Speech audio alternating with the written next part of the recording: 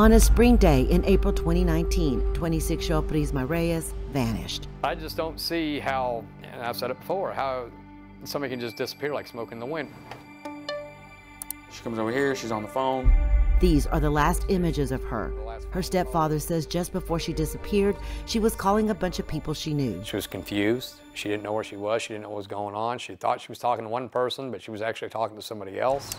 Mesquite Police Detective Dustin Barrett has been on the case since the beginning when they got a 911 call from Prisma's babysitter saying she hadn't picked up her little boy. That triggered a missing persons report.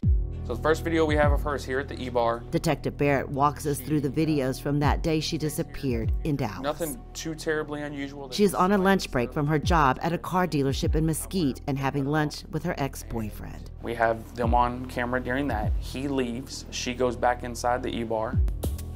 Prisma stayed for another 3 hours until the bartender refused to serve her any more drinks, and she was upset. Have her leaving the E-Bar. Prisma got into her white Jeep and phone records track her initially heading back to Mesquite, but then turning around and going back to Dallas.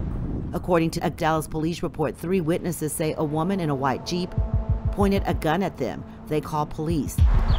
The next video shows Prisma arriving at the Olympus on Ross Apartments. She parks right there. It looks like an alleyway, yeah, but it is a street, and she's blocking it. Where her ex-boyfriend that she was having lunch with lives.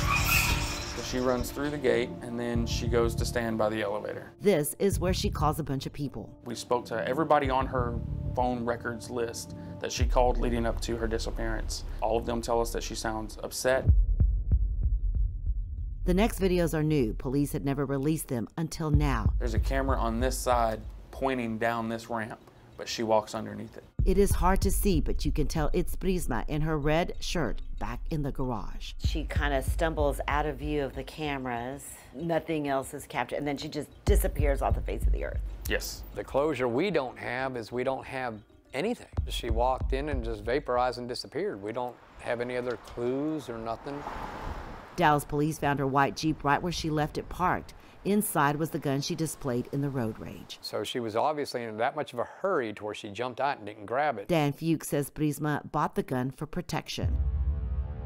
She had felt like she had been being followed, like she was being stalked. Police say they have ruled out everyone she talked to that day as suspects, including her ex-boyfriend. She has never used her phone or debit cards after that day. So what do they think happened? It could be human trafficking. She stumbled and met the wrong person. When you leave that complex, if she walks a couple of blocks in either direction, she could have ended up in an area where it wasn't the safest for her. While her case has made national headlines and police have exhaustively searched for her, there are no new leads or clues. Independent forensic analysts are going through all the videos again to see if they missed something. I was surprised at the lack of camera footage. Come on, yeah, I know you're hungry. Hoping for that one lead, that one tip that will help him find her. Come on, get her out in front. In my heart, until it's proven to me differently, without a doubt, I feel that she's still here.